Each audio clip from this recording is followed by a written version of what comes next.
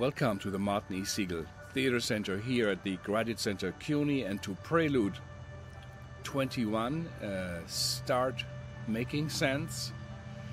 It is our annual theater performance festival celebrating the work of New York theater artists and ensembles. And it's hard enough in normal times to create work for the stage and for spaces inside and outside, but in the time of Corona, we all are faced with exceptional challenges. And we are here to celebrate again the extraordinary achievements that come out of the New York theater community. It is time, I think, and we feel, to start making sense, to ask questions. Why are we making theater?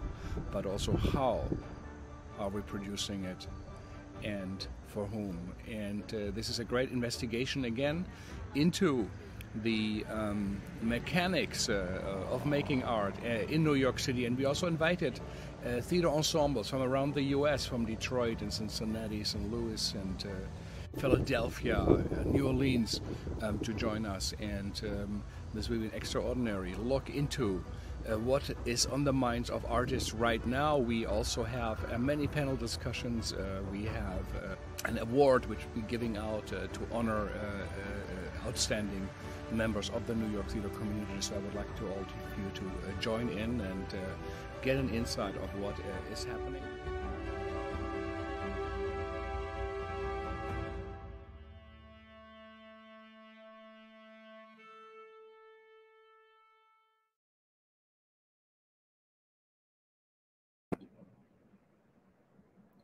Welcome everybody here at the Segal Theatre Center, the Graduate Center CUNY at Prelude Festival 21. It's day 2, and we are really thrilled that the festival got off to such a good start yesterday, where we had our first discussions and presentations that artists, curators talked about what it means to create work, what has changed, what hasn't, and what should. And we had our first live performance about Hildegard van Bingen, and Daisy put that out, and David talked with her afterwards. For all our viewers, I think 13 works are already streaming ready online. You can go whenever you want, and then each day of the week at 7 o'clock is a live performance. Today we have our chain curating. Number 2, we ask curators to nominate one artist and the next curator, and this curator nominated one artist and the next curator. So really, this is an incredible experiment we did, and I'm stunned by the results. It's truly an open experiment, a radical one. We think Jay Wagman helped us, to come up with this idea, and we want to thank him and everybody. And today we have Mariam with us, Ty, Stefa, Declan, and Maura. So welcome. Where are you guys right now? And to tell us a little bit who you are and what you do. Mariam, maybe you start. Sure. Hi, everybody. I'm so happy to be here. I am dialing in from London. I'm here for a few days. I normally live on Lenape land, also called Brooklyn, New York. That's where I live, but I'm here for a couple of days. Fantastic. And this is also a good moment to do an acknowledgement, and we would like to acknowledge the Lenape people upon whose land we are gathered today, and also in a way the airwaves where it's coming out, is part of that land. And we pay respect to the Lenape people and ancestors, past, present, and future. So here we go. Ty.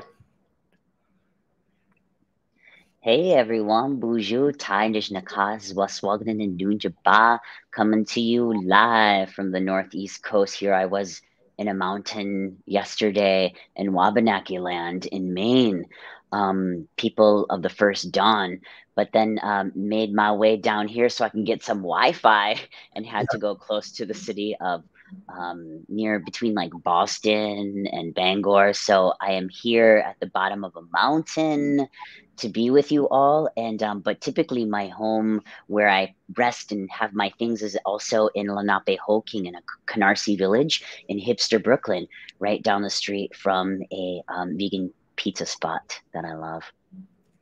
Yeah, Thank you. And Ty is one of our curators. Yeah. Maura? Shio niga du nuidai da guto aniki lohi tiki yawi shiki du wagi naole gal shkishki. My name is Maura García. I am Cherokee, non-enrolled in Mattamuskeet, and I'm a dancer, choreographer, and erotic artist, so happily selected by Ty. Right now, I am on Muskogee Creek Nation, which is also Osage traditional homelands, and my original home is in Okanichi Saponi homelands. Fantastic, fantastic. Hi, my name is Declan. I am calling in from the Lenape-Ho-King land, also Brooklyn. I am a percussionist, a writer, and a chef, and was brought in by Miranda Haymon, and I'm so grateful to be here sharing space with all these wonderful artists. Hi, everyone. I'm Stefa Marin Alarcon. I am currently on Lenape Canarsie lands, aka Bed-Stuy, Brooklyn. I am from Queens, New York. I am a vocalist, a composer, a performance artist, and I'm really excited to be here in space with all of you. I was curated by David Mendizábal, who cannot be with us, but hopefully I can hold space for him too. So thanks, y'all. Fantastic. And we have your work tonight, right? Yes, 7 p.m. You and how was it creating the work now in this strange time of transition where we are in? We don't know if it's Corona, is it over, or in the middle of it? Is theater restarting? Is it not? How does it feel? How does it feel? You know, it still feels urgent, but I think in a different kind of urgency where I'm not in a rush for other people, but maybe I have this urgency within myself to want to kind of let go of some of this work. That I think what COVID did was rearrange some things for me in terms of priorities, you know,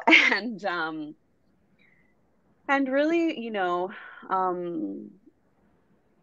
I think just realizing over and over again, like, my art is so connected to my spirit and my center and myself. And if that is not maybe in balance, or if that is not truly taken care of first, then there's no way that I can do what I want to do the way that I want to do it. So, yeah, there's been a lot of negotiating with myself and kind of having to be really honest with myself and really listen to what I need as an artist, because that connects to what I need as a living, breathing being. So tell us a bit about the work you created for tonight. What is it about, and why do you think this is important? This is what I would like to share.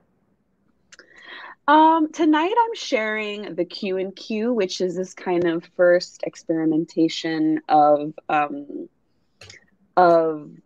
what I imagine is like a variety show, or this kind of like behind the veil look at artists talking to each other and sharing space together. And I invited my amazing friend Ita Segev, who is a performance artist and a writer, and her work has changed my life. And it also so happens that we're friends and that we love each other and care about each other. And yeah, I just imagine this, you know, like maybe one day in real life, maybe one day on some kind of other airwaves or channels, to just play around with vulnerabilities and works in progress, and kind of like what we call chisme, which is just like chatting, you know, like sharing gossip from our experiences in the theater world and as artists. And yeah, just creating fun space together, because, you know, it's hard. It's hard to do this, and to make a life out of this. And so to have that respite with my community and my friends, is so integral to me just, you know, going on. Yeah. Thank you. Declan, how is it for you? What is on your mind in these days when you create? What do you think about? What do you dream about? What's missing? What's right? What's wrong? So right as the pandemic struck the world, I was deeply, I was working a lot, very much in theater. I was working at New York Theater Workshop in the administrative offices, and was very like all in, go, go, go, career, theater maker, doing everything I possibly can, filling up all my time, working as many jobs as I needed to work in order to support myself, having no free time to myself to like sit with my thoughts, just like was very go, go, go, grind, grind, hustle, hustle, which I'm sure many of us are familiar with at some point in our lives. And then over like 2 years, I unlearned a lot of that like grind culture and hustle culture that I thought was necessary to be a real artist or feel like a real artist. And I have a completely different, what's the word? I'll find it. I have a much more holistic approach, and I appreciated a lot of what stefa said, just in terms of like my well-being is paramount to me now, whereas my career was paramount to me before. And now I maybe I've actually overcorrected, and now I am not concerned enough with building a foundation to my career and the direction of that. Like now my main source of income is that I'm a sous chef at a restaurant, and that is like it's the happiest I've ever been. It's the best job I've ever had. And I still, you know, it's still important to me that I am making art, that I am performing, that I am doing things like this. And I'm a creative assistant to Miranda Haymon, who is my curator for the festival. And so I am still working. I am still involved in the theater and performance community in New York. But I totally agree with a lot of what stefa said.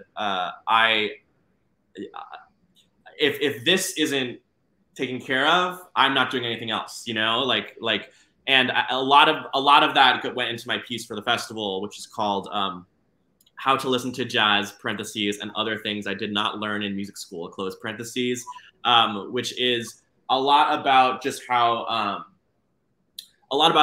like collegiate arts performance programs, and obviously I speak very specifically to classical music conservatories, but a lot of the things I talk about apply to any sort of arts training program at a prestigious university or college. But particularly in music, you are taught to be very athletic, and you're taught to be able to recreate the sounds and the work that's come before you. And obviously there is a lot of value to that in like knowing your field, knowing your art, knowing like the generations of musicians that come before you. Literally, classical music you are taught explicitly to be able to recreate like the exact same excerpt from a sonata over and over and over again. Like it's not about being able to express yourself. It's not about being, you know, finding some sort of emotional truth in music, or figuring out how to like find something what theater people would probably see more as creative. Music people are about recreating perfection. And so the show is all about what are all the bad lessons that I learned from that, and how are all the ways that actually set me up to have a very toxic relationship to work and to like grind culture and things like that. But then it also sort of inverts itself at some point in the show, because there are good lessons I learned about pushing myself, about hard work, and then there are valuable things I gained from those. And the show is a lot of me trying to piece out like what are the bad lessons I learned, what are the kernels of truth in that I gained, and what do I do with that? How do I move that forward? So you are sharing with us, you know, this kind of journey, the struggles, and you lived through in that time. I think that is also why, you know, you for sure you got selected for that. It will be interesting, and it's interesting to say that you said I went into cooking. I did something different. I'm happiest there, and I think for many artists, they face existential questions now. What do I go on? Do I the old clash song? Do I go or do I stay? What do I do? You know, and so this is a moment, but if you share it and we can you know, participate with it. Maura, how is the moment for you? How and about your work? How does that? Yeah, I'm just sitting here listening. I completely forgot what I was going to say because I've been listening. But I really enjoyed what everyone else had to say about self-care. You know, as a dancer, that's something obviously, you know, I think about a lot, because without the vessel, there is no work. You know, without sufficient sleep and some good food and good self-care, there really is no work. But also this idea of the reason somebody like Mozart, for example, was famous was because he made something new and exciting, but yet you're forced to recreate old things. You know, it's just a kind of funny kind of, it just reminds me of traditions getting stuck in time, which also kind of reminds me how I felt a little bit during the whole COVID life. But, you know, I also was on a trajectory that I thought was going to continue, and, you know, had some off North America gigs, you know, going to Guerrero and all of these things, the things, and hustle. I was not even home for like 2 weeks at a time, maybe tops, before I was somewhere else. And then everything stopped. And, I guess I had lots of all different types of questions, like what is am I going to be able to make work? What is the work that I'm going to make now? What is my place in the community anymore if I can't go to these gatherings and help? Just all different types of questions. And so I'm lucky that I've been able to start doing new types of work and also start doing video work. And I really don't understand how this is working. I got some grants, but every month I have worked. I haven't had to get another job because I keep on having gigs, and I cannot explain it. You know, if this was, you know, February 2020 and I looked at my calendar, I would freak out because I'm not booked up. But I'm not worrying about it right now because sometimes the universe just provides, and I keep on getting asked to do work. And every time I think, man, well, you know, perhaps I should go and get a job at the mall, and, you know, something else, another gig comes, another contract comes. So at this point, I guess what's important to me is just being open and just being willing to understand that I do not understand, that I'm new again, and that that's okay. Yeah, it is quite a moment, and after a time where reality seemed to be stranger than fiction. It was not really imaginable what was happening. The entire world closed down. Perhaps the first time that all theaters for a moment were closed down. Mosques that haven't been shut down in 1,500 years closed down. And even in Shakespeare's time, the players were able to go outside London during the plague, but here it wasn't. So we are slowly restarting. You're part of that. That is why it's so important to see, you know, what are you doing? What's emerging? What's appearing, like on a stage when the light goes on, something appears, and your work is something that is appearing now. Mariam, tell us a bit about your work, and how do you feel at the moment? Sure. I realize in my intro I didn't mention I'm a writer. I work in several genres, including plays, poetry, and prose, and I'm also a performer, stage actor, and singer. So it's weird to answer this question specifically in London because they've lifted all types of restrictions, which I'm really not used to. Like, so grocery store, anywhere, people are maskless.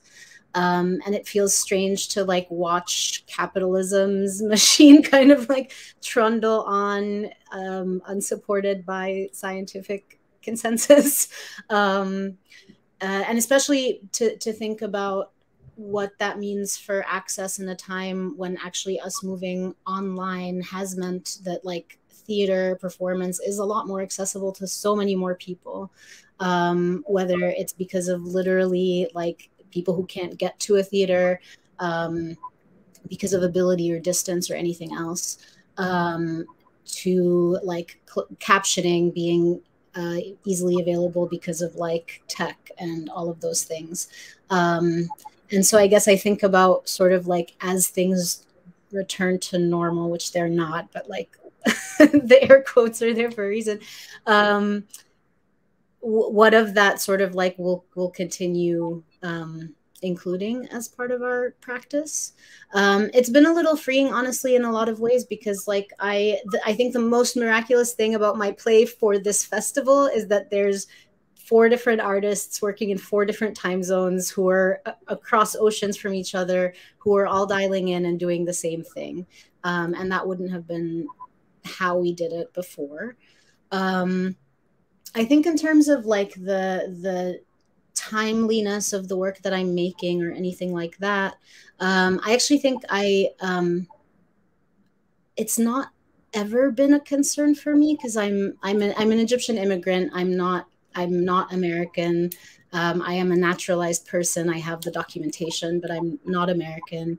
I write about Arabs for Arabs in English, but like I'm really the audience that I have in mind is always my community first. I'm queer, so I write a lot of queer things, and so already if you're presenting something on a New York theater stage that is about Arabs, that is not about how the like global North war machine has devastated our countries, it's already considered niche, right? Like what, like who would go to see that is assumed to be a very particular subset of people. So I've never really had to worry about anyone like caring about like why now, why my work, why anything, because I'm like, you know, if you want to come see it, you're going to come see it. If not, like the perception is that like this isn't for the majority. Anyway, so.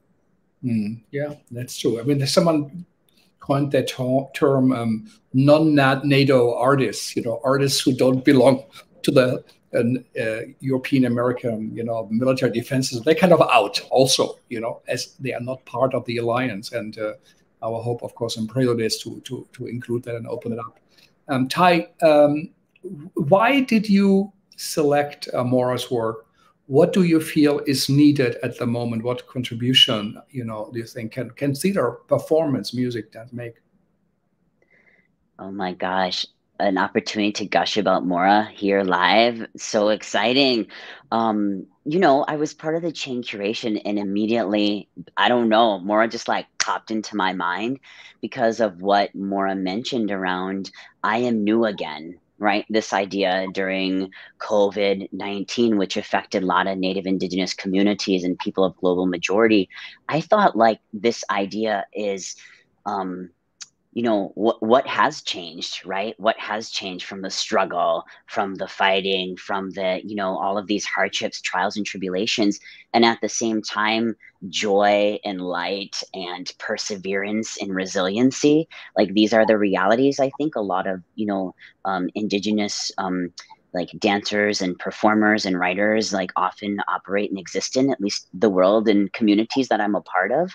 And so Maura came to mind because of this way that Maura inherently has regeneration about her, this idea about rejuvenating natural systems that exist to create sustainability for the future.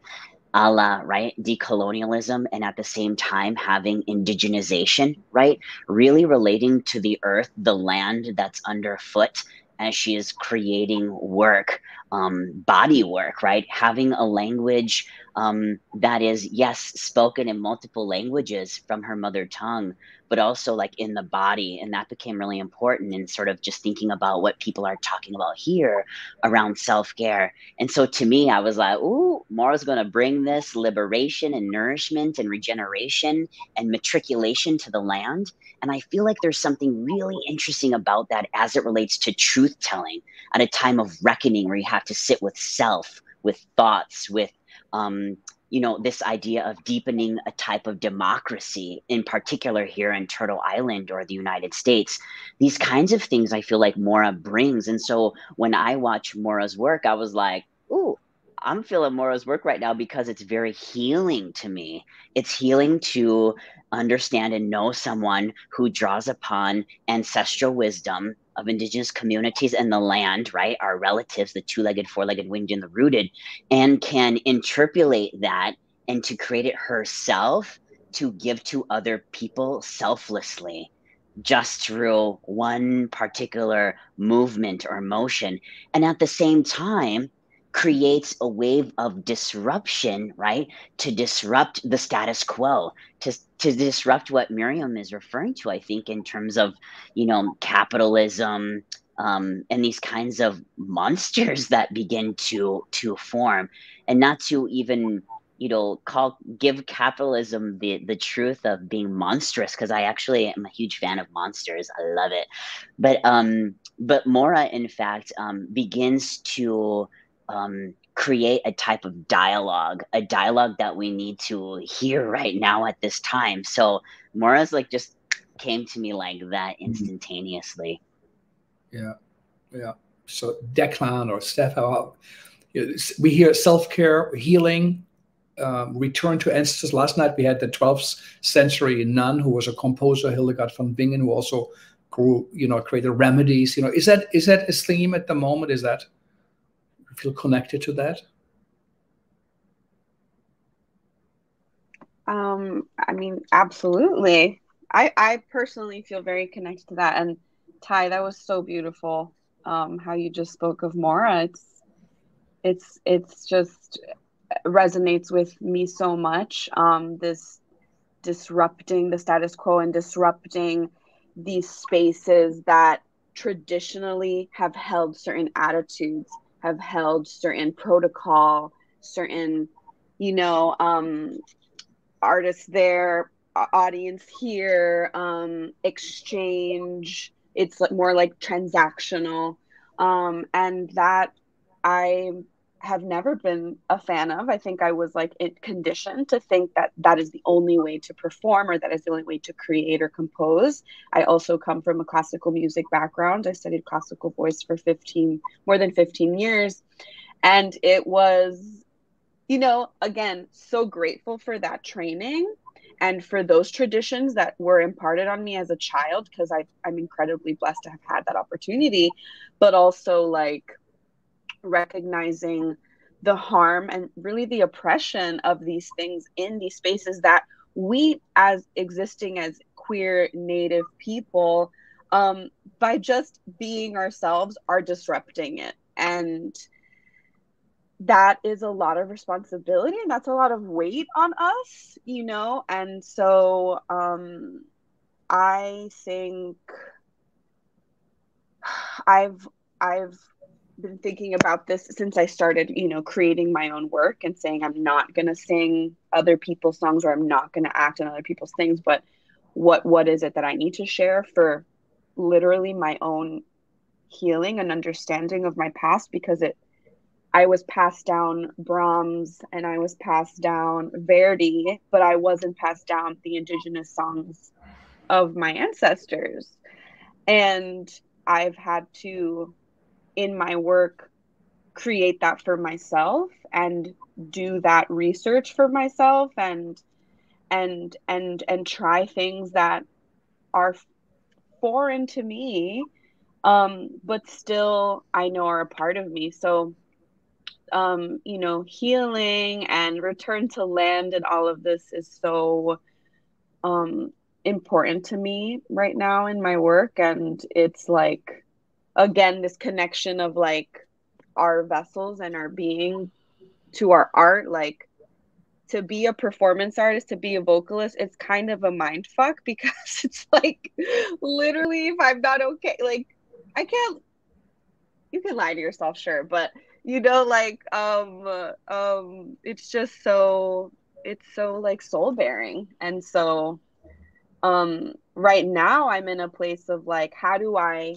not just have my audience receive, but also like really have them question things, you know, and take part in this like reckoning that really is what I do every time I get on stage.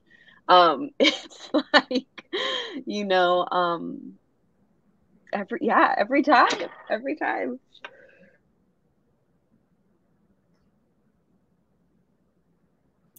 Yeah, and I think I'm also supposed to answer some part of this question. Something that makes me think about stefa is so something that I have been thinking about and talking about a lot this year, and I get into a little bit in this version of my piece that is part of the festival, but it is not super totally explored, and is going to be more explored in a future draft of it. But I tend to think that a lot of young artists, especially more so like classical contemporary musicians, which I'm sure stefa, you are familiar with the kind of person I'm thinking of, but also theater artists, like young theater artists in Brooklyn, tend to overstate the value of their own work. Which is not to say that which is not to say that, like, obviously I very much believe that like we change the world through art. We change hearts and minds through art. You can't expand your political imagination unless you're expanding your imagination. And what expands your political imagination? Artists and art. And that is how people conceive of a better world. And you can conceive of how to fight for a better world.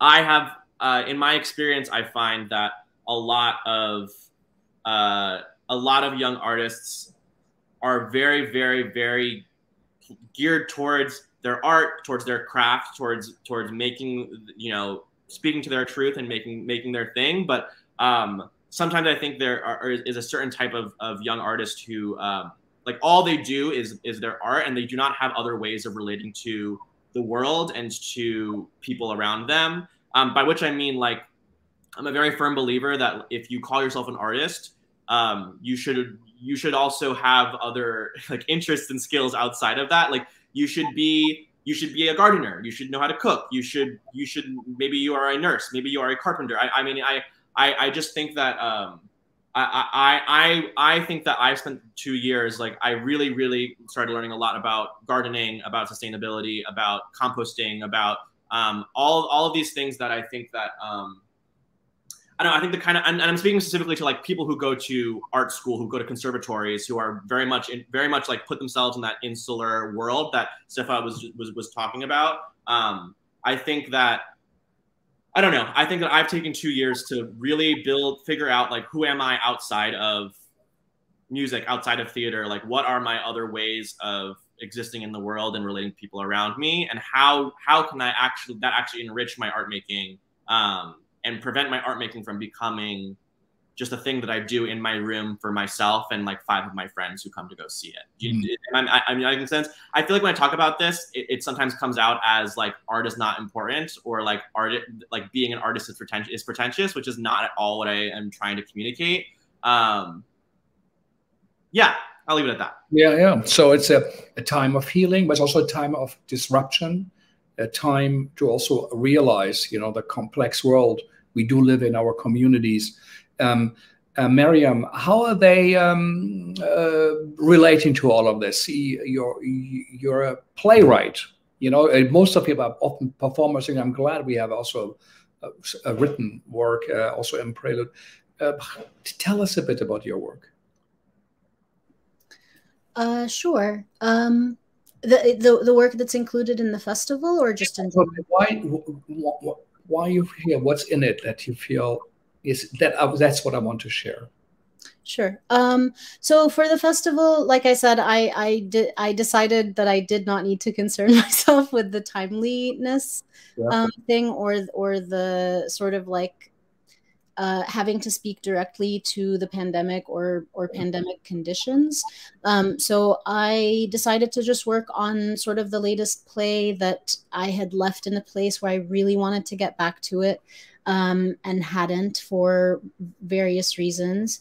I think generally as an artist, I really need to have a deadline that's not my own just like desire to finish a thing. So like anytime I have a container of whether it's like a show or just like a fellowship space where I have people that like will look at my pages or something like that, that is really helpful for me to finish things, because otherwise as a writer, I take long walks in Brooklyn and think about the stories and finish them in my head, and that's good enough for me. Like I know what happens at that point, so I need something else to kind of drive setting it down. And so I picked up this play entitled Faggy Fofi Cairo Boy.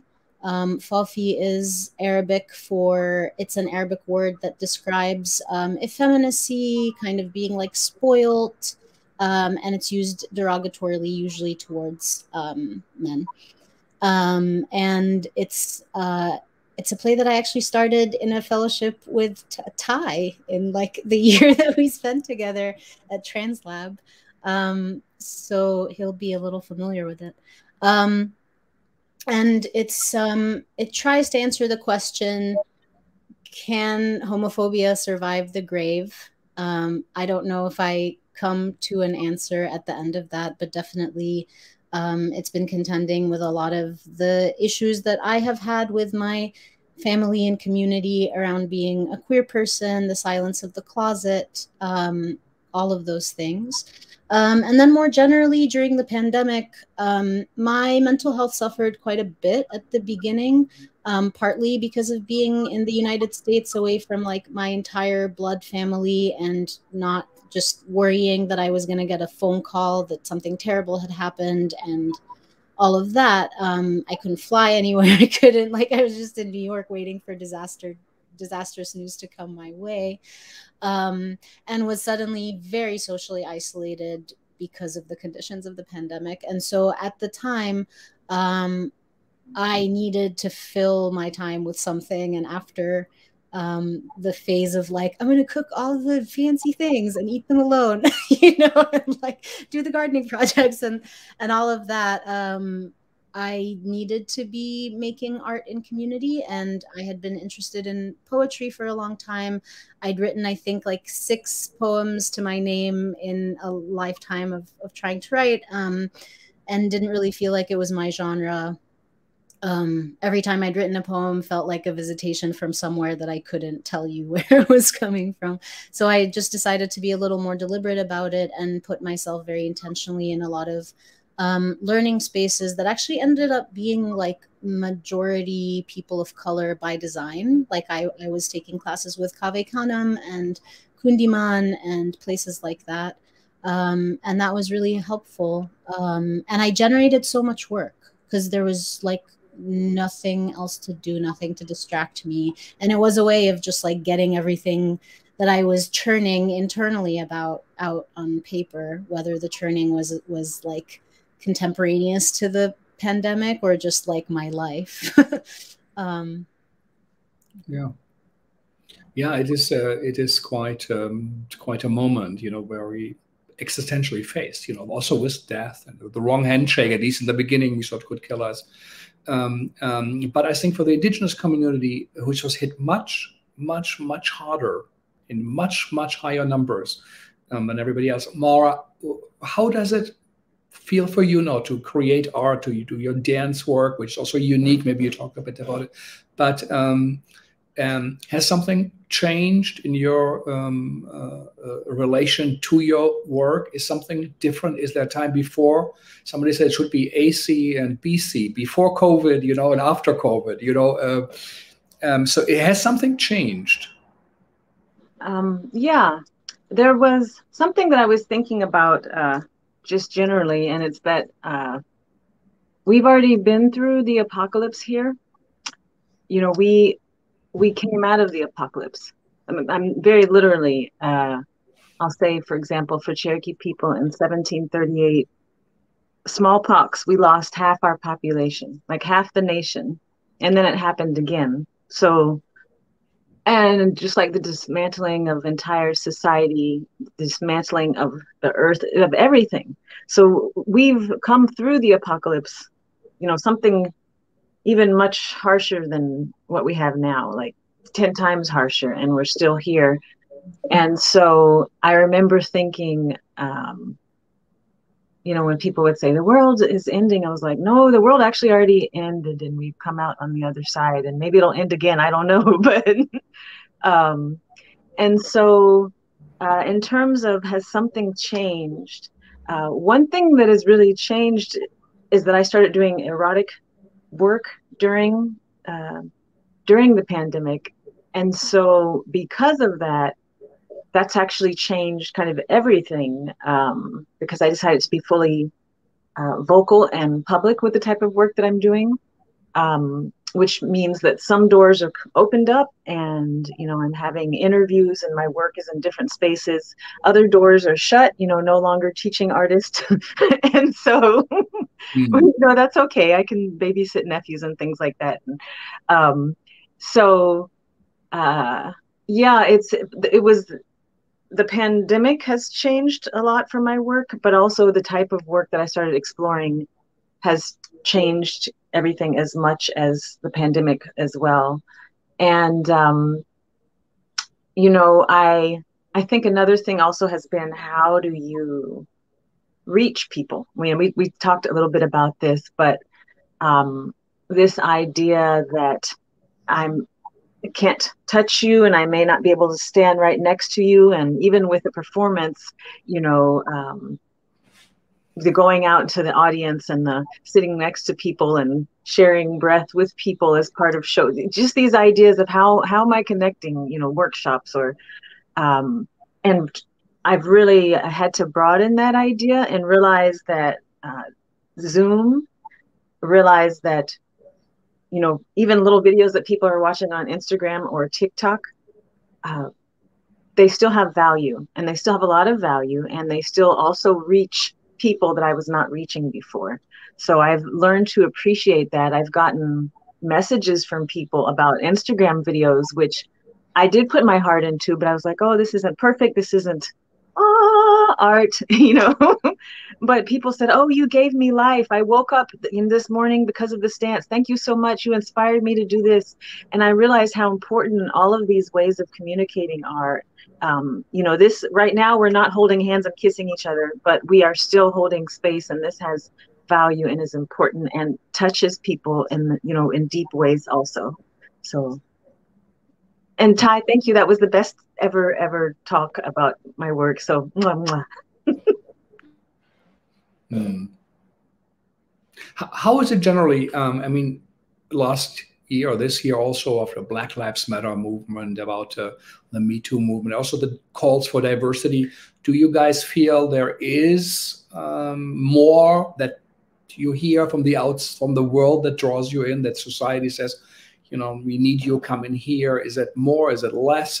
How do you feel? And also your role to make something at the moment, to create work in the what interests you, and that the circle of what, you know, is good for community or society. How do you feel at the moment? Do you feel there is a new connection, or has nothing changed? Yesterday the panel said, you know, we don't feel the change.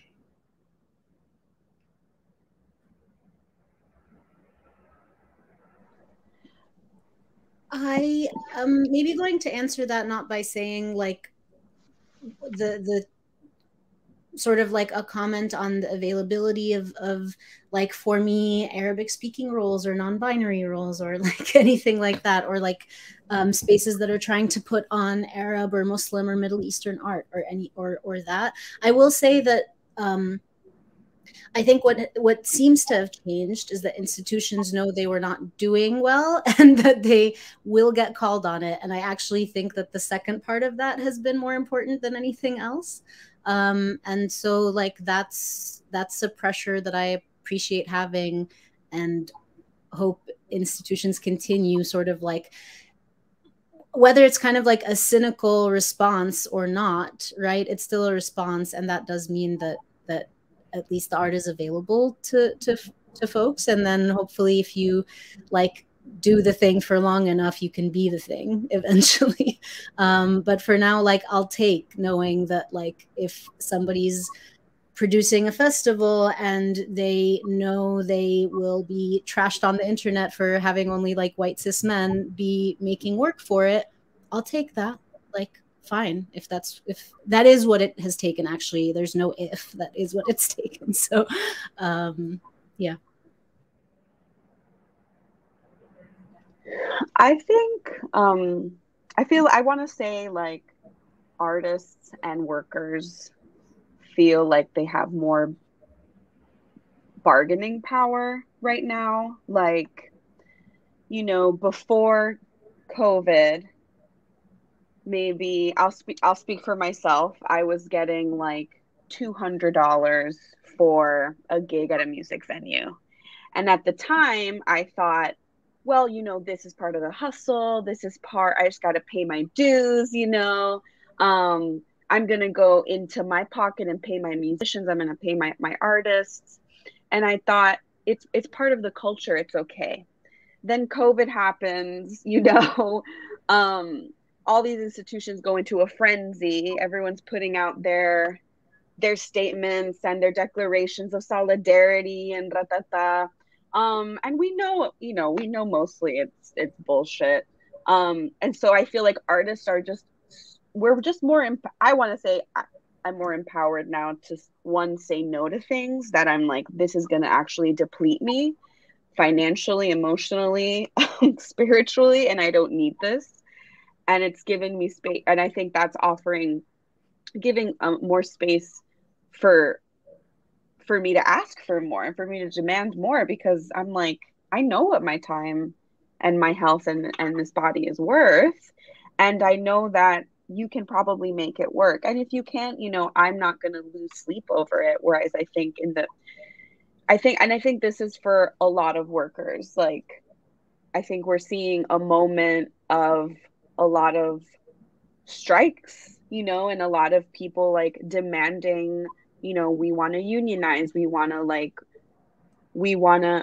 walk out because the conditions are horrible, and like feeling like what we went through, you know, we're not returning to the same old thing. And it's not about Instagram posts or, you know, these like kind of superficial shows of solidarity with us, but it's like, we're gonna make you, like, we're gonna really hold you, we're gonna hold you accountable, and we're gonna demand more for ourselves. And so I'd like to think that has shifted, because I'm seeing, you know, the Whitney workers, Guggenheim, Brooklyn Museum, like that's so exciting. I was working at I was a museum worker for many years, and I'm like, we're getting paid so little, like we should unionize, you know, and everyone's like, no, like I'm leaving, or like, you know, like, oh, this is just a part-time, like whatever, that's never going to happen here. And I'm like, it took all of us getting fired. It took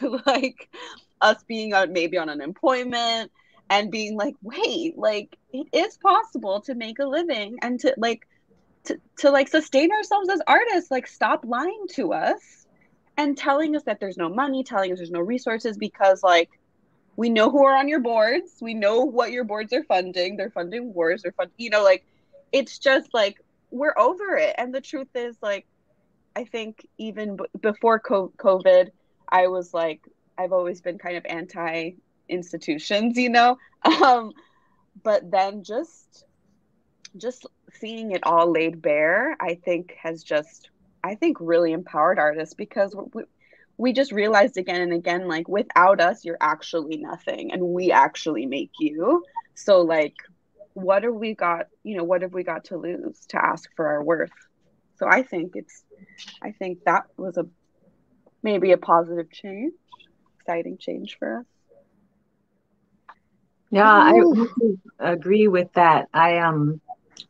One thing that a lot of the protests and then the documents, I think every field has had the documents, like the equity documents that came out and the boards, you know, the people making the equity, all of those things, I realized that we've been kind of trained in to believe that the arts, right, and that whole structure is somehow more pristine or less oppressive than a bank, for example.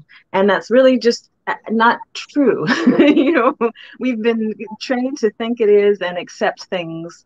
And I just realized that, you know, I was in the hustle so much, I didn't stop to think, because I could not, about, wait a minute, is this actually fair? Is this actually equitable? Why, what's this gatekeeping? Why am I, you know, why are we applying for these little things and you can't even really get to a point where you can apply until you have a certain amount of education and a certain amount of time, you know, just all of these inequities.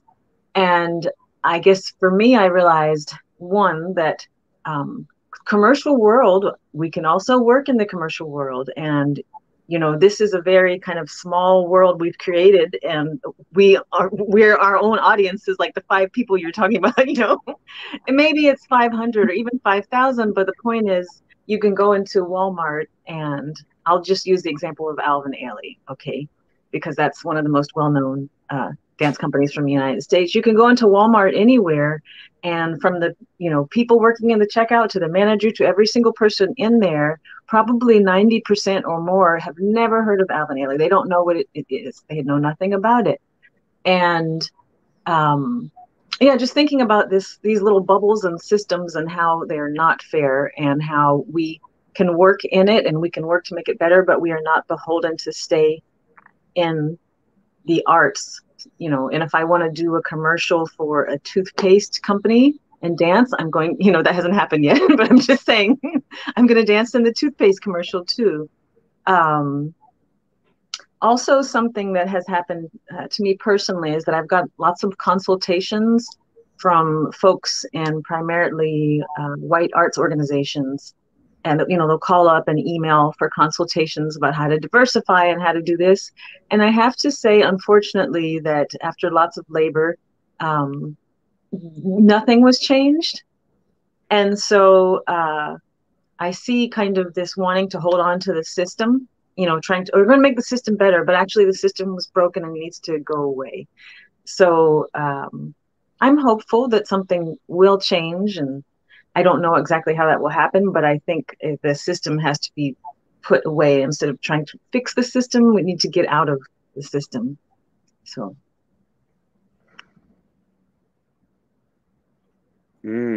I love that. I'll hop in here too, and just to, wow, just hearing the words ringing from my ears in this moment from Stefa, Maura, and you all who have spoken. But thinking about, I've been thinking a lot about, yes, to the social power, and then yes, also the collective power of artists coming together, you know, to make anew. So that has been really exciting to me. And then on the personal level too, this idea about accountability and ethics relating to sovereignty, and people having sovereignty over their own bodies, over the art that they're making, the places that you're showing up to speak, to sing, to create art. And because I do feel like art is everywhere. It's not just in one single location, but art is in the garden. It is in the kitchen. Art is walking and building a staircase to a miniature home that you have gotten and pulled it to a land where you will now live and practice your art every day, right? Lee Maracle says that freedom is created outside of the box created for us. And I hold on to that quote, and it's, you know, a First Nations quote from Canada, because I'm thinking about how sovereignty begins to find its way into the art making. Otherwise, it then starts to become extractive. So what I have noticed about, you know, the institution or statehood, right, is this idea of there has been a time where it was like, what can I get, right? And then it's changing to what do you need? And then sort of folks that have been falling in the camp of, right, what can I get, being extractive and sort of appropriative with art and artists in all of the ways, have really fallen by the wayside. and artists are now, because of technology, right, have built sustainable and cyclical places to build art, to create our own sort of places for feedback, for you know, collaboration. And I feel like individuals that are trying to change the system, etc., are also really understanding this idea about social jurisdiction, and understand their own, that cultural capital has a type of power in it, right? So a lot of that funding and things, I think, is becoming really important. So it allows artists to create art so that we can care about things like our hair and condition it every day and comb through it if we need to, and spend hours untangling things that get stuck inside of it. And of course, I'm using hair as a metaphor here because y'all have fabulous hair. But you know, this idea about like, let's start caring about these moments where we need to have unstructured time to create the real things for change. And folks that are starting to understand that, who do have the means and funding, and who do have operated maybe in a white supremacy model, are starting to change because of classism essentially that exists. I know here in Turtle Island, folks are putting their money in that because of the social movement, because of the atrocities and the fallen warriors like George Floyd or Breonna Taylor, right? These folks have taken bullets in the back, in the head, in their art for us, right? For us, so that we can say, hey, y'all, we ain't doing that anymore. We have new messages, new things to make and create. And one thing that you cannot take away is the imagination, right? The imagination is invaluable. And that's a thing I think that I'm starting to see in artists, is the imagination get even more creative, which is exciting to me. I haven't ever had to say this out loud, so like I'm thinking about how to even say it. I hope I express myself how I intend to. But like, one thing that I wish institutions would realize is that like, it is a zero-sum game. Like redistribution means that like some of y'all are going to just have less time, less money, less whatever. And that there isn't like a magic way to break out of that. There isn't like more is more, or whatever the narrative is. Like, if you want to put on art made by people of color, by people of like gender variant experience, by whatever like the diversity flavor of the day kind of is, that means there will be less for the people that you would normally be funding. And there's just no way out of that, you know, like, yeah. Yeah, no, I think, you know, institutions, you know, will have to realize that you should invite people to sit down with you at the table and feed, but also that here's a table for you where you can do why doesn't a large organization say, you know, do something? Why doesn't a dance company say, well, create a work, you know, and try things out? And I think this is missing that existing big structures, which are very hard. They're also struggling for survival. Lincoln Center Theater says we get 0.1% of our revenue comes from the city of New York. We have to fundraise. Everybody thinks we're so big and great, you know, but we work so hard. But yes, then we look at often at paychecks of the leaders of big museums and arts institutions. It's gigantic, you know, compared to the museum worker, who is it really worth 20, 30 times more what they do, and other relations, right? And I think institutions will have to look at that and should look at it. Some people, actually, you mentioned it was interesting, this word strike, you know, and some people do say, what it will take is all artists should just say for a year, we just don't work. We will not work under these conditions. Some say adjuncts at universities, you know, over 60 or 65% at NYU are no longer, you know, professors tenure, they're all adjuncts, so disposable, paid little, even though the students pay so much, and this kind of part of this machine. And people say they should strike. Do you feel, what does it take to even get more results? Is it, would that we think about, what are strategies? What do you hear from your communities? What do people do in a way, as you know, Stefa said, well, we organized, you know, we got fired, but people got together. Is there a way, do you see something? Do you hear something? Are anyone of you part of a movement?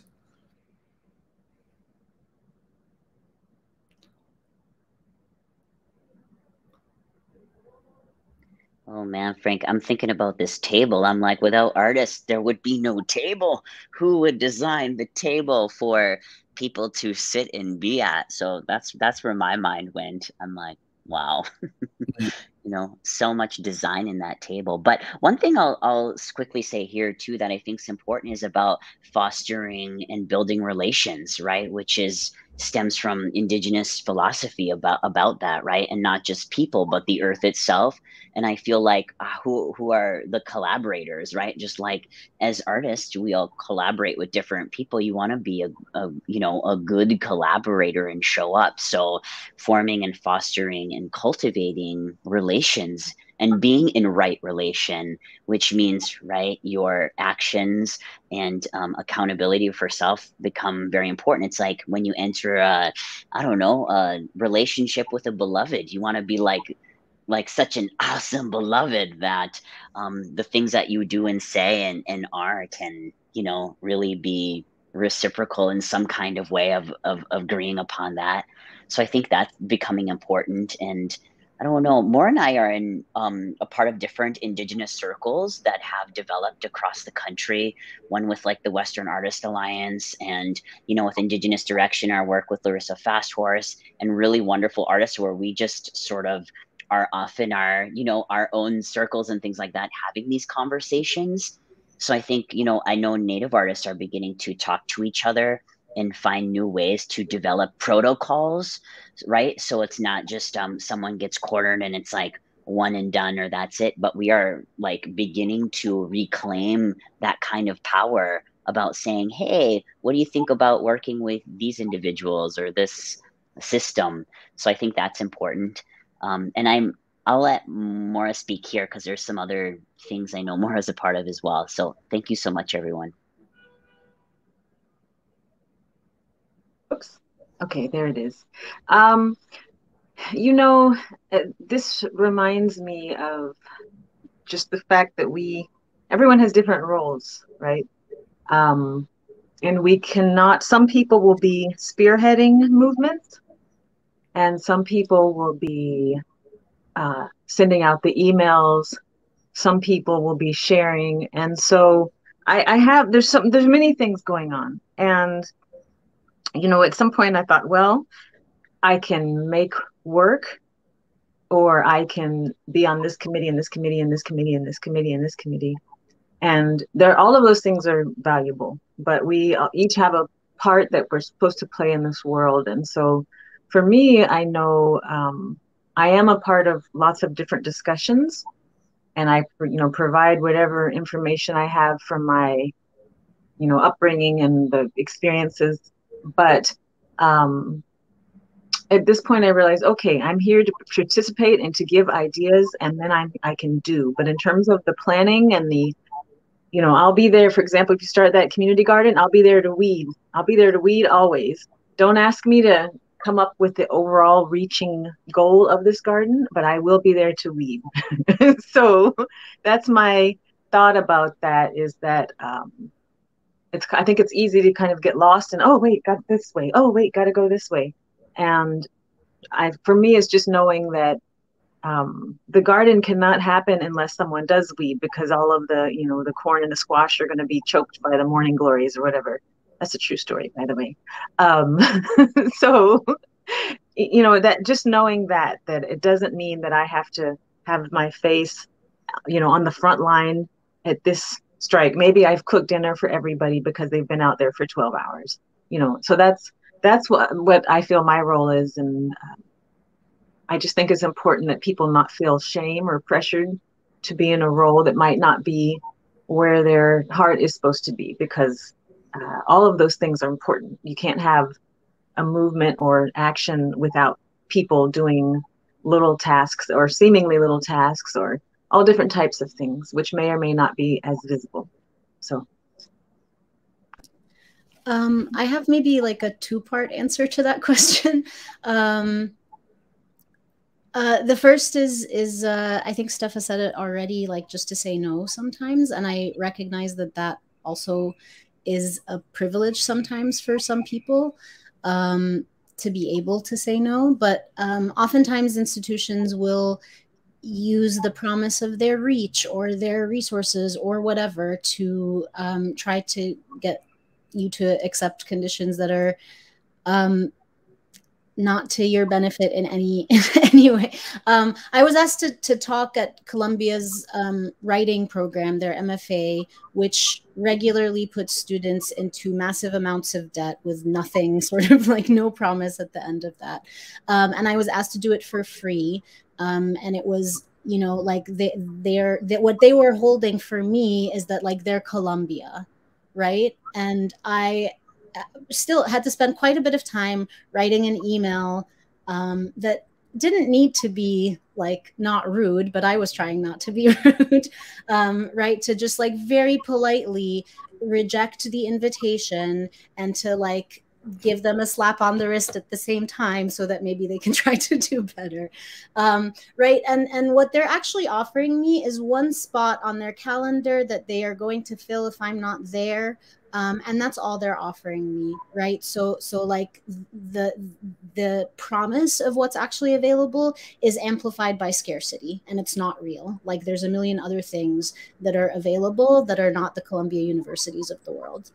So that's one thing, is to like, if possible, say no if you understand that you're getting into an exploitative relationship. Where I break that rule for myself, like I'll do things for free for places that I know are actively working towards a world that is more just, that is the world that I want to be part of. And if that's like a community organization or whatever it is, I actually think of that as tithing, you know? So it's not like I'm not working for free. I'm like, you're making a world possible where I can be valued more as a human being. And this is my part. So it doesn't feel like I'm working for free. So that's part one of my answer. And then the other part for me has really been just like creating spaces that are not institutional at all, and that are therefore smaller and scaled down and don't have like crazy lighting boards and whatever. But like all you need to make theater is like a floor or a screen or a thing, you know, and people who want to make it. So, starting in like 2015, I want to say, I began hosting a world music salon, an open mic thing that I run out of my living room. It's been monthly-ish since. I know for a fact that the entrance is, you know, there's a suggested sort of like donation, but nobody is turned away for lack of funds. So you can always come in for free. And I know for a fact that the artists who get paid for the gigs that they do get paid more than for like working a venue in Brooklyn, right? So, like the economies actually work for everybody involved. And it's because like the people who are there are my friends or my friends of friends, and they know this person personally, and they want to help them pay their rent, and they want to appreciate the work that they're putting out into the world. And none of us have to deal with the overhead of like CEO what's his face, who's like getting most of this money at the end of the day. So I'll just say that like it's nice to do something at Lincoln Center. It's nicer that you can always do something any day in your living room. Like that's just always available.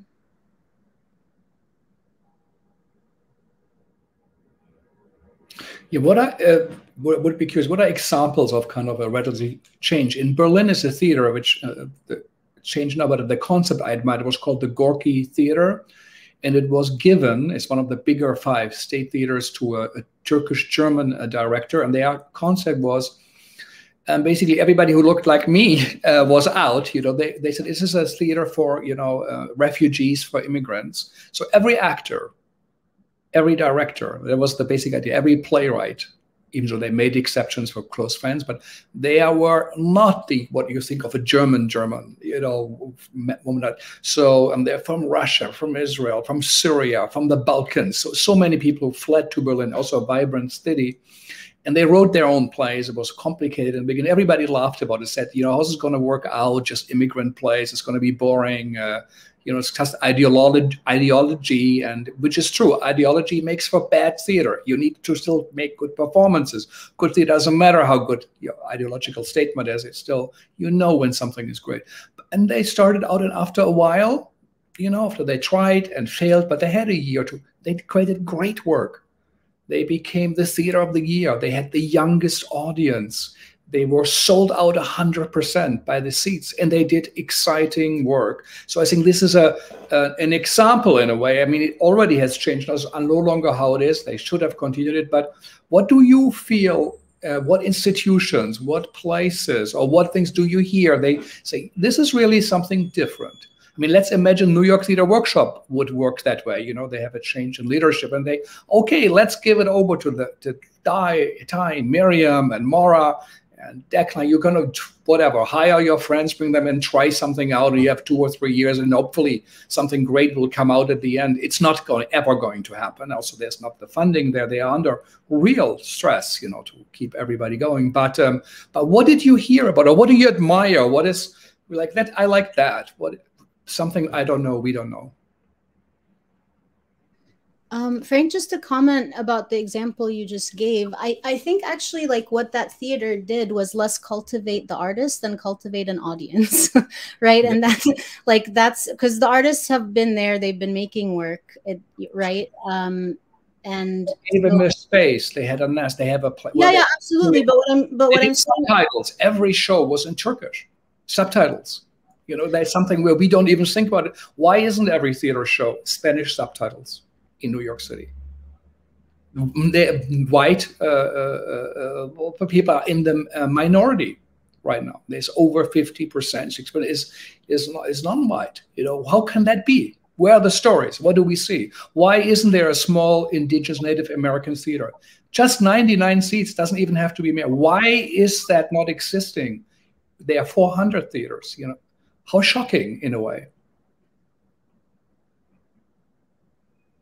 I think, well, colonialism, right? Like it's colonialism. It's this idea about not valuing arts and the makers who are doing it and creating objectivity around the art itself, right? Like it's sort of, how can I get these things for power and for money, and of all the things that we need to also live as artists, which, right, provides a sort of catch-22. But I definitely think it's this idea about colonialism. It's the great colonial project. It is not allowing people to envision liberation or have imagination and or remember, right, things of the past, so that those things can be, as I think Stefa mentioned, for future generations to come, right? So the idea about remembering, creating blood memory, I think is so important. And this is just like, right, my perspective and point of view coming out of indigeneity, and even thinking about that and how complex it is. But I think it's, right, like it's this, wanting it to be cookie cutter, only one thing, and that one person can be the dictator and owner of all of those things, to not have democracy. And we kind of, scarcely saw a little bit of that in the United States, on Turtle Island, with the orange dumpster fire that was, right? Like a year ago, people were walking on eggshells in our lands there in Turtle Island, where we are welcoming people of the global majority, right? In exchange of culture, in exchange of languages. And we're like, WTF, what is this? So there is a political ties too about putting laws on what should be people's birthrights, right? So the theater, the arts, is a microcosm speaking to something larger at work, in terms of what Adrienne Maree Brown refers to as a fractal, right? It's a microcosm of like something greater, the great colonial project, as I'm thinking about, and neo-colonialism as well. I think they once did a survey for all New York City departments, like the fire department, health department, police department, on diversity. Tom, I think Finkelpearl at the time, who came in, wanted also really to make a change, and to know what's what. And I think only 2% of the entire people working there, were like non-white. It was the worst offender of all departments. I think was, if I understand right and remember right, was this, the cultural department, and so things, do need to change. But again, back, what are examples? What did you like? I know Soho Rep, I think, does great work, also fair payment and the workshops they host and others. But what are examples where you guys, what do you look up to, institutions, people, what should our listeners follow and look at? I'd like to say something about this. I may not answer exactly how you, but yes, I'll say something good. What I really love is, for example, I'll just give an example. I did a workshop a while back at Haskell Indian Nations University it was either in the Empowerment Summit or the Suicide Prevention. I can't remember. I've done both. Another time when I went to the Warm Springs Reservation in Oregon. Neither of those places had a big budget, but for example, at Haskell, I did have a fee. However, the workshop was, as best as they could, was played up in not an over way, but I mean, they highlighted the importance of it and highlighted the importance of the work. I was introduced. I was gifted a mug, which I still have. I was thanked profusely, and I was fed. At Warm Springs, they picked me up. They drove me around. I was fed, also gifted with things. So to me, communities and places that may or may not have high level of funds, the understanding that we can also trade, we have trade here, to me is of great value. So institutions or communities or places that say, hey, I only have $250, but I can pick you up and you can stay at my grandma's house and we will feed you, and then we will sing your praises to all these other places, and maybe you can get some more work down the road. And so this idea of trading and the embracing of this very old system where it's not always based on money, so in kind and fair, looking at the work fairly and valuing it, but understanding you can also trade. So to me, that is some good work that I see being done, and that is exciting because it's also a very indigenous way of being. Yeah.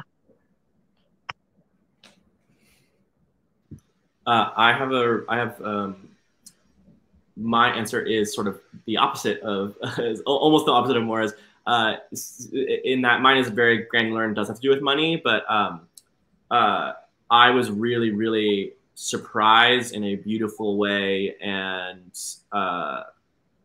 almost couldn't believe it when some of us are probably familiar, when Mai Yi, the theater company, the Pan Asian theater company in New York, announced that they were eliminating 10 out of 12s, going to a 5-day work week, and guaranteeing $21.50 an hour for all of their workers along with benefits. And I was like, whoa. That is a small theater company. And they say in their statement, they're like, we're a pretty small, culturally specific theater company. We've figured out a way that we can do this. And so, companies that are bigger than us can probably do this too. And I just thought it would. I don't think I need to say other than that is. I guess what I am saying is that I don't have a lot of answers for what are institutions or companies that I admire or I think are doing positive things, or I really struggle to find an answer. I mean, that's part of why I've sort of pivoted away from working in the theater full time, because I wasn't finding any sort of that fulfillment. But that is sort of one of the ones that's come to mind in the last couple of months. That was a time where I felt very impressed by a company and by a material commitment to something.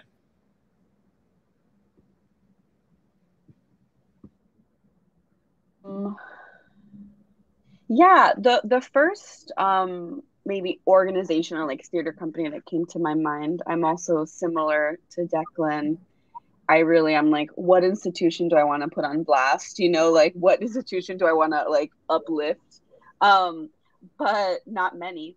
But they're called Superhero Clubhouse, and they're a group of policy people, theater people, lawyers, scientists, and their goal is to create theater around climate justice. And they work in schools, and they help, like kids in elementary school make plays and write their own plays, and then adult actors and performers then like put on these plays for them. And I have friends who work with them, who are on their board, and they're like working with Brooklyn kids, and I just think that's really, really important work that's happening. They're doing plays outside, they're doing like just like occupying space in that way, and also like having it come from like the youth in New York, I think is just really special. So that's one place that I've heard of, doing really cool stuff that I think more people should know about.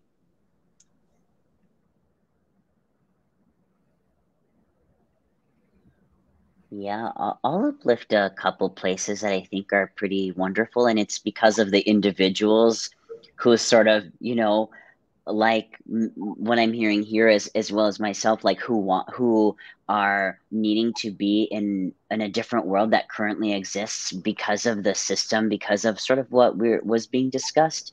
And so I was thinking about people that have formed collectives and have come together to make work. And I'm thinking of David in the Movement Theater Company and Deidre Harrington and those folks who are, holding themselves accountable at the same time of making work and amplifying others. And I just think that Theater Company is doing such great work, and they produced What to Send Up When It Goes Down, which became like this viral hit, in terms of a show and a lot of people seeing it.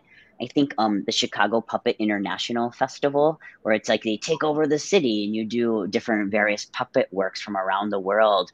That's helmed by Blair Thomas, I think, is doing really wonderful work and partnering with community organizations where they already are doing that work. So it's more of building like a partnership within there, and leaning on the leadership of artists, as well as people, global majority of people who are trans and non-binary leadership, and taking those words of wisdom and saying like, okay, how do your community grandmothers need to be paid? Do they need to fill out a W-9 form by the United States government to receive their stipend of $50, right? These are real things that start to happen where, as an artist, like, sure, you want to dramaturge as a grandmother, but do you ask grandma that, hides the cash under the mattress to like fill out all of these forms? I mean, it's just, so it's like the little things matter, right? Feeding people. Do people provide food to have feasts and to have conversation, right? That is becoming important. So those are just some companies that I'm really looking at, and I'm really excited by the work that's coming out of these places. Mm-hmm. I mean, we are getting closer. We have like 5 more minutes or something. But so the really thank you. And it's also a little bit telling that little silences in between that you had to think. What is there? What institution? There are 5 people sitting here who know the city very well. And from your point of view, so that's it shouldn't be. It's also tells something. But for let's know what inspired you on this time, like for creating now, but maybe over the last year, what music or book or like or film. What did you look to? What gave you some gas for your motor and kept your knives sharp and kept you running? What maybe share that, and then we'll end the panel. Mariam.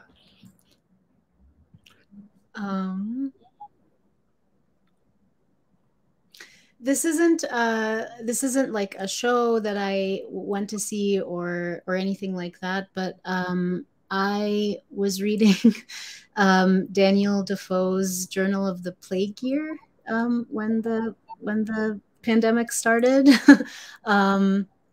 because I was trying to make, I did make a book-length erasure poem from it. But I was reading that, and it was strange just how, if you modernize the language, it's really the pandemic that we're living through now, which like in some moments felt hopeless. And then in other moments, recalling what Maura said at the top of this, like the world has ended several times, whether the sort of like, you know, the narrative that is most accessible to most people, which is typically like white and Western, all of that, whether it acknowledges those worlds ending or not. And so that weirdly fed me a little bit when it really did feel like, yeah, like what's tomorrow going to look like? Who knows? I don't know. Yeah. Declan, what did you listen to, read, watched? Right now, I can't stop listening to Japanese ambient music, which is not really something that has influenced my work yet, but it is become a very core part of my morning and my journaling. Is I put Japanese ambient music on, and I sit with my cat for 20 minutes each morning, and I don't look at my phone, and I just sort of am present with my thoughts. In terms of things that like have influenced my work, I mean, I've mentioned a few times I've just started to go and see shows again and sit in go see live performances, and that's been my cats are not the kind of cats that come when I ask them to come. If he wanted to be with me right now, he would, and he does not want to be with me right now, and I have to respect his space. But I feel like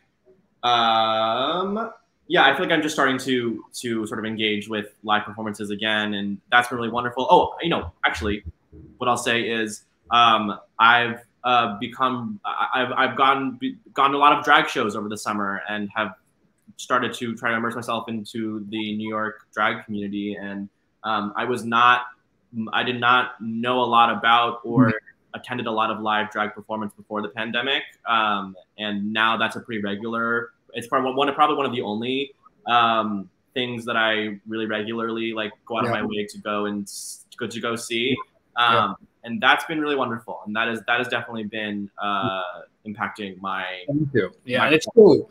The drag community, they went out there, performed in restaurants, places, bars, clubs, and they were out there when people weren't doing. Ty, what did you listen to and or read? Oh wow. Well, I've been reading 1, 2 things. Yeah. Oh, good. I've been reading the 5th season by N.K. Jemisin. Total sci-fi nerd here, imagining worlds and world building. So I've been doing that and like playing, let's see, Beat Saber nonstop and other like virtual reality things, D&D, you know, hit me up. So I just, yeah, this. And for music, yeah, I've been listening to just a lot of bird songs because like I've also been birding. I got me a pair of binoculars in New York City so I can look in apartment windows and also look at birds at the same time. Very exciting. Amazing. Stefa. Let's see what. Okay, I also bought binoculars. I was gonna go to this bird watching course, but then of course, like, I think I slept in because it was like 9 a.m. in Prospect Park. But we should go like bird watching or something. Oh my gosh, let's go. Let's do it. I mean, what have I been? I had a performance popped into my head that I experienced at the end of the summer, which was an artist named Guadalupe Maravilla, who had been creating these huge gong sculptures and would have artists with him and host sound baths. And I was able to go to this incredible hour-long sound bath with my mother. And it was outside in Socrates Sculpture Park, which is a beautiful park in Queens. And, you know, he creates these sound baths a lot of the times for the general public, and then also specifically for cancer survivors. And it was just to experience this outside and just see the way that even though the sculptures were so beautiful and otherworldly, alien, you know, it was called Planet Abuelex, which is like a gender neutral grandparent word. And just to be there with my mother, and like, you know, she had back pain, I have back pain, and it's to really like move things in your body, this somatic experience. Like, it just felt so beautiful and connected.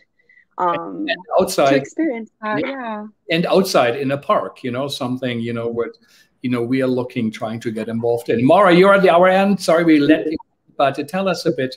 I'll go quickly. Yes to the, I want to have one of those sound baths, by the way. That sounds wonderful. But yes to the outside. So I'd say that some of the things would be, one, outside itself, because I'm not based in Lenape-Hoking, and I've been in places, I've moved around a lot actually during this pandemic, but I've been in places that have access to beautiful forest and outdoor spaces. And so the sun, and realizing that I still am able to be in the forest freely without having to worry about a pandemic at that moment, that has been very inspirational to me. Also, you know, Instagram and TikTok. I have watched a lot of stuff, you know, lots of videos, just lots of people's work, actually. There's lots of wonderful stuff. Yeah. So that has been inspirational. And then two companies in particular, Virago Nation, I think they're based in Vancouver, BC. It's all Indigenous burlesque company. Their work has been and very, you know, sex worker friendly and supportive. And then also Santee Smith, who's on Six Nations, and her work that she's been doing with the pandemic, where she actually grew a stage. She grew, you know, like with sunflowers, and had it built on her family's land on the res, and where there was so there was a stage there, and then there was another performance where people walked through the forest and performers were at different places, and there were projections. So that has been very inspirational to me in terms of, I was like, oh, well, I could just do that all the time. I mean, it's really neat. So really good. Yeah, fantastic. Well, that is good to know. There's things out there we don't know about, maybe we'll never know about, but they're great and wonderful ones, and we should, you know, join them, and we should, you know, be part of the world that is larger than us. Someone once said in our Segal Talks, it's not enough to feel, you know, how it is life in somebody else's shoe. Take your own shoe off first, you know, and before you do that. And I think this is a big call. And it's interesting, birds, nature, parks, healing, but also the rupture, a real disrupture. So it is quite a moment we live in, and only when we look back 5-10 years from now, we will fully understand it. Thank you for joining. It was fantastic. Tonight at 7, stefa, all join. And thank you, Ty, Maura, Declan, and everybody, you know, who, Mariam, and for joining us. Thanks to the Segal team, Tanvi, Andy, Gaurav in Mumbai is a fantastic, I think, if you look under the hood of the car, that we normally see just passing by. So thank you, and join us again. Thanks for our listeners, really, for taking time out. It's very, very busy time. More and more stuff is out there. So that means a lot to us. And thanks to HowlRound again, of course, for hosting it. What a fantastic, great place. And they are one organizations to look to. What they did, what they contributed in this time is stunning and amazing. So bye-bye, and I hope to see you all soon. And to our listeners, please join us again. Thank you very, very much.